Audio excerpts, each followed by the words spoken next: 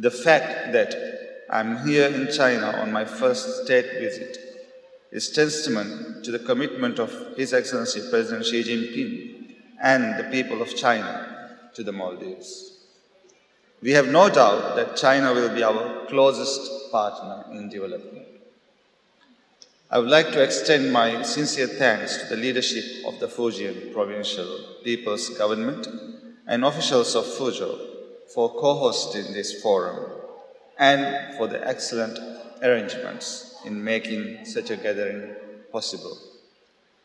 The fact that the first international business event that my government participates in is taking place in China reflects our long-standing and fruitful G2G and B2B cooperation.